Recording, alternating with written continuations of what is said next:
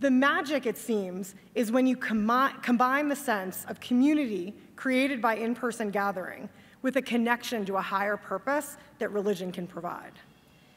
And this is actually an inconvenient or uncomfortable truth to people who want to minimize the role of religious institutions and the role they can play in American culture. Can't we just find a secular replacement for religion that does basically the same thing? The evidence, combined with both experience and common sense, suggests we can't.